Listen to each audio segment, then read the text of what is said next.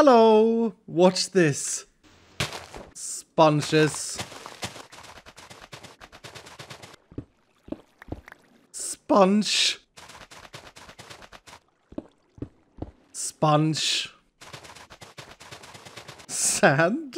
Sponge. Sponge. Almost 3 stacks of sponge. I had no idea that you could find several, not 1, not 2, not 3, but several amount of sponge rooms in one ocean temple. I don't think I've ever owned this many sponges. Ha. Brilliant. An omega sponge.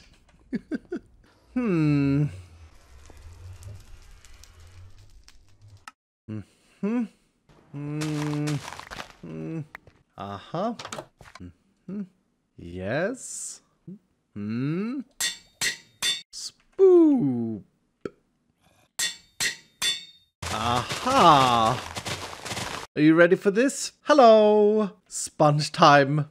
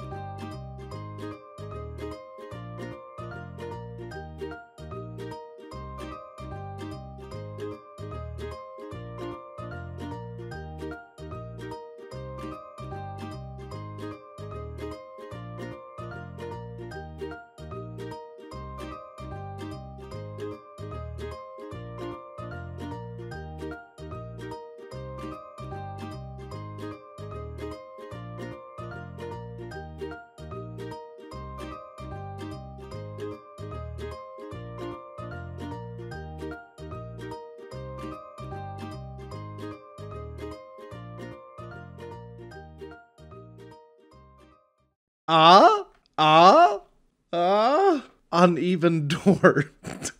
Clearing an ocean monument like this is no small task. I would even argue that it is among one of the more grindy things that you can do in Minecraft. Now, of course, there are grindier things, like, for example, building an omega tree or clearing a perimeter. But as far as one farm thing goes that is not over the top, it's quite grindy. The time-lapse that you just watched was a sped-up version of 7.5 hours, or roughly 45 Minecraft days. And to be honest, that's pretty fast!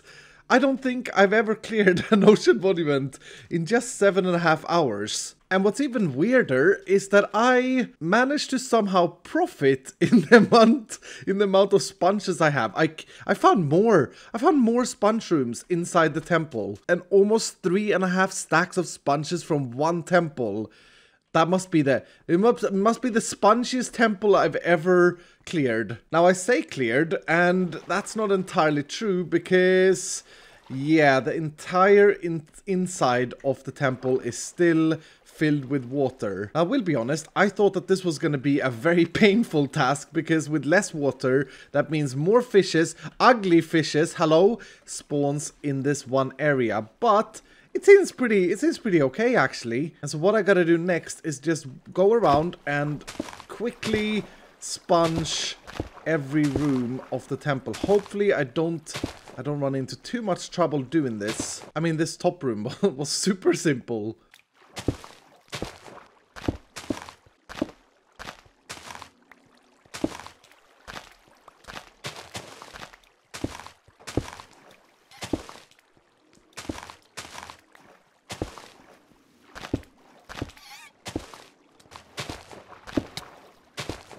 There are so many fishes around me at the moment that the sounds in Minecraft are broken.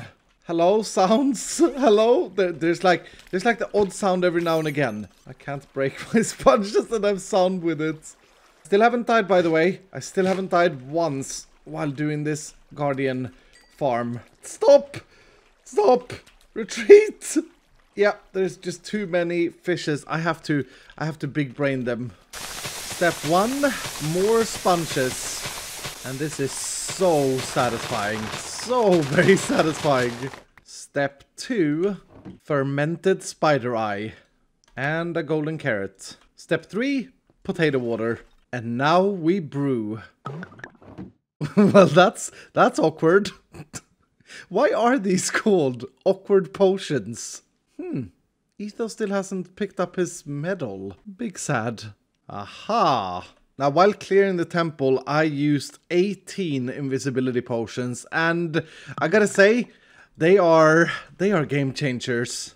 It is a bit scary to take off all of your armor and just disappear, but they have been so extremely helpful, and hopefully this is the way to do this, because the more water I remove, the more concentrated ugly fishes I get. Well, wish me luck. Imagine being one of these fishes. You're getting outplayed by a pair of boots and a yellow block. they're so confused.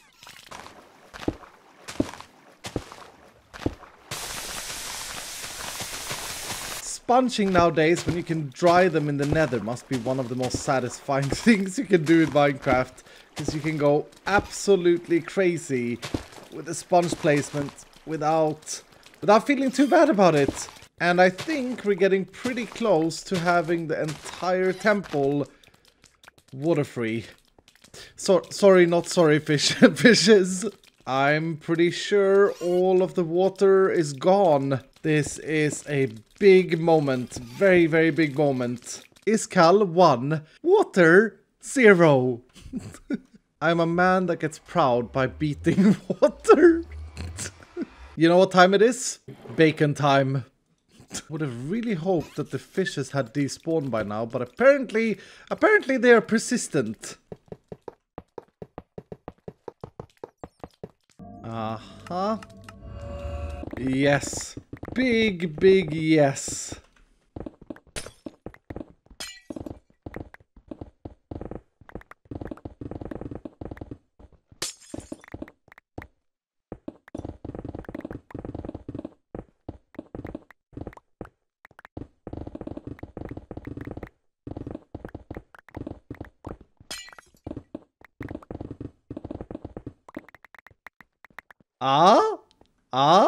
And now for my ocean monument reward.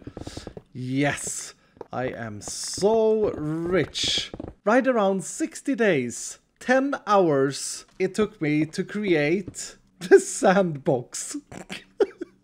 It's quite weird thinking about it, but I've spent 10 hours and I haven't even started with the main thing yet. One could say that I have built a very fancy house, but then again, to be honest, it's not very fancy. I do still have quite a bit of sand though, which is absolutely great, because after all of this, it's finally time to start building the Guardian farm. And like any good cooking show, we need to get the ingredients first and safely store our reward. Monumental reward. Silly!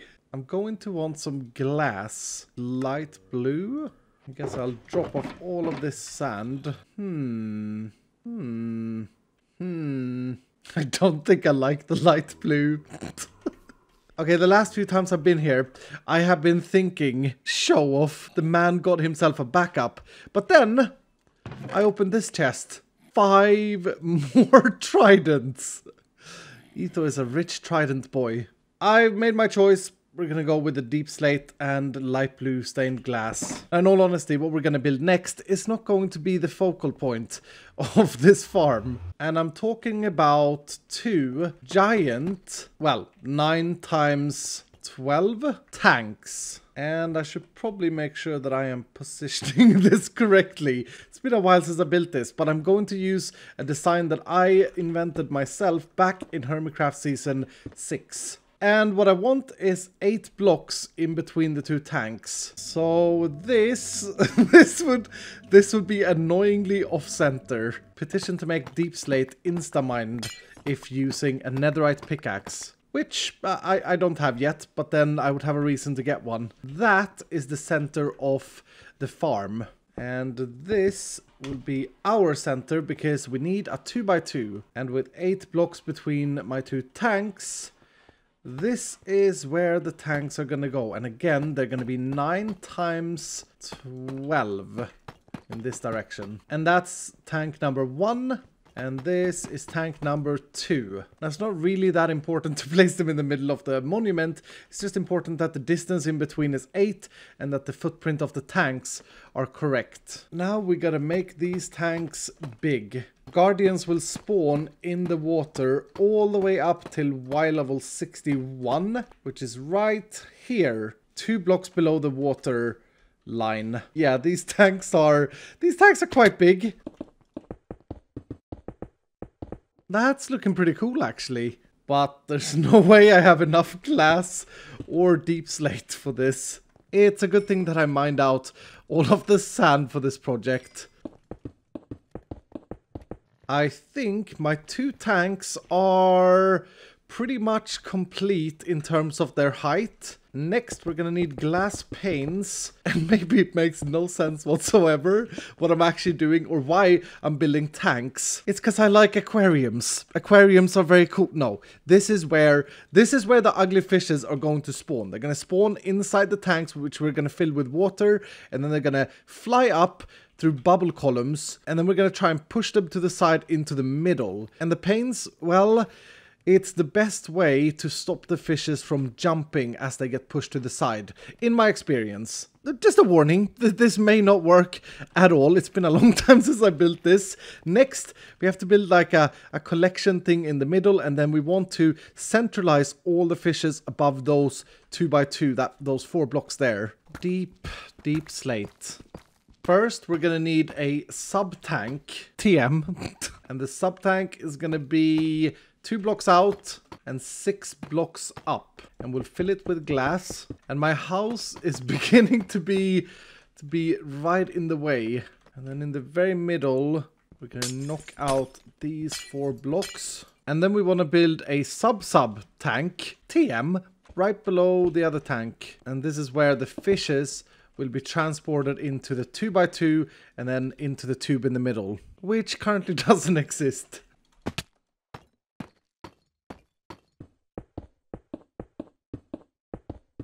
Nice. Next, fence gates. And the fence gates will help us keep the water at base. We'll have 4 fence gates there, stopping the water coming from the sub tank. We'll do the same here. And it doesn't really matter how you orient these, but that was a bit annoying. And apart from the water, the soul sand, and a ceiling, I think that the first tank and sub-tank and sub-tank is actually complete. Now all I gotta do is the same on the other side. More deep slate tank roof. And my house is very much in the way. Done. This is getting very exciting. We're actually getting pretty close to having a functional farm. But one very important thing remains. We need a killing chamber. And that means clearing some more water. Which, to be fair, is not going to be that tricky in this scenario. At the end of the day, it's only a 2x2 tube. And I know how to sponge. And we want the fishes to die from the fall. So we're going to need to go down to Y level 19. Or at least I think that's going to be the good level. And on Y level 19, I'm going to place my hoppers in 4 different directions. There's going to be a lot of fishes dying here. The hoppers are not going to keep up if they're facing each other into chests. A double chest for every hopper. And if I've done my calculations correctly, this should kill the fishes automatically. Now I just need to get out of this hole.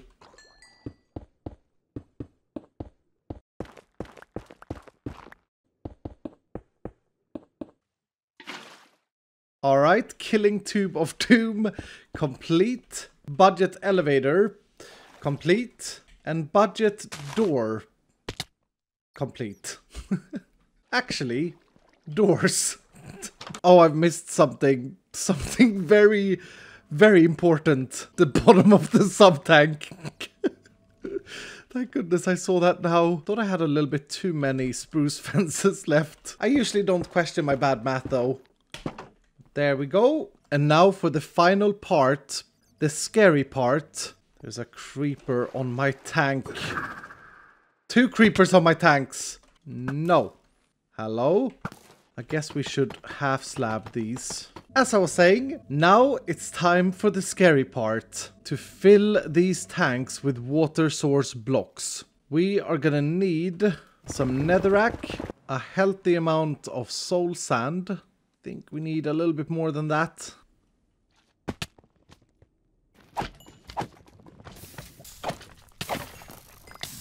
Ooh! Ooh! Final ingredient, kelp. Lots and lots of kelp. Kelp really is the rubbish of the oceans. Look at this! To be fair, I don't actually need this much kelp. I could just bone meal the kelp I'm gonna plant. Now, I haven't died yet building this farm, but this process is gonna be very, very scary. We need a layer of dirt on the very bottom of our tanks. And then at the very top, we're going to want a layer of netherrack, leaving 2 air spaces in the front of the tank and 1 airspace in the back of the tank. At least I think this is the correct way to do this. And now for the scary part, water. And this is scary because this is allowing the guardians to spawn once again. That is looking good so far. And then we need another layer of water up top. This is not looking correct. We want this water to go all the way to the end. And then we can break the netherrack again. Why is it being weird like this? I am very confused. And then... Yes! Yes! Next, we remove all of this netherrack. And this is when it starts to get really scary. Gotta go all the way down. And make everything into source blocks using our kelp. I'm not gonna lie, this would have been so much easier with bone meal. I want some bone meal for this. Well, this is gonna take a while. No, it's gone wrong! Stop, stop, stop. This is absolutely disaster, but it looks like kelp can randomly grow and create water, which I had no idea about. So, I'm going to try a slightly different approach. We need the water to stop where the dirt is. Disaster has struck. This is the only way. Stupid fishes, stupid kelp, stupid everything. Everything is going wrong. This took a lot longer than I thought, and I have no idea if this is gonna work out, but the kelp has been placed, and so now I have to break the dirt and make sure the kelp doesn't grow at the same time. I don't know how to do this. I guess we break all of the kelp first. Very satisfying and also very laggy. Then we break the dirt. Well, the guardians are spawning in, but this is not how it's supposed to be. We need the water to flow over the panes. I guess the only way to do this is to redo the top layer. I feel like I've done this in a very, very bad order. I'm gonna try and place down water on the second layer, and this looks like it's working. Everything is now water sourced. And then fill this back up. And I completely forgot to fill the sub-tanks. We're gonna need water there and there. There, and there. And now for the big test. All of this dirt needs to be replaced with soul sand. And hopefully we got bubble columns in every single spot all the way up to the top. Well, I guess the bubble columns doesn't actually render through glass. But, and get pushed into the sub-tank and get pushed into the other tank or to the tube of death. Yes! Yes, this is working. They seem to get a little bit stuck. Why are you... Hello? Oh, I see. There we go. That's better. It's taken me a long time, but I've actually got a working guardian farm. Now all I gotta do is one more tank. And my kelp strategy was absolutely chaos, so I'm going to try a different approach. I'm gonna start with the soul sand, and then I'm gonna try and build myself all the way up. That's one layer. This is very, very weird. It's like building a house in a bouncy castle. But I think it's working. Hello. So I got some good news and some bad news. The good news is I finished the second tank, and the method of starting with the soul sand was so much better. The bad news is I lost the footage of me completing it and then showing everything working because, and this is quite ridiculous, I ran out of hard drive space. Yep, the recording files for this episode alone was 660 gigabytes of recordings, which must be some kind of record. That's a bit of a testimony to the amount of grind that has gone into this farm. But the farm is now fully working, and as you can see, we are getting sushi, we're getting crystals and shards automatically. Now the plan is of course to also make this farm be able to be an XP farm, which would require me to kill the fishes manually. But the good thing is that if we go up a couple of levels, and I think it's only like to here. Nope. Here. Nope. I'm really doing an overkill here. What about here? Yes, yes. If we go up to this here level, the fishes will be a one hit. So it will be an easy thing to build a switchable floor where we can stand and kill them for XP.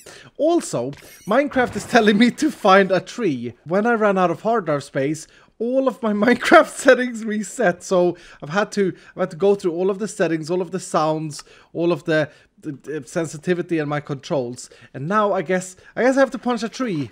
Oh, and auto jump is on as well. Ah, all I needed to do was to place a log and it disappeared. Now this farm is already pretty quick, and it is very satisfying seeing the amount of fishes just spawning and flying up and then going down the death tube. But I believe, oh, now it wants me to craft wood planks, for goodness sake.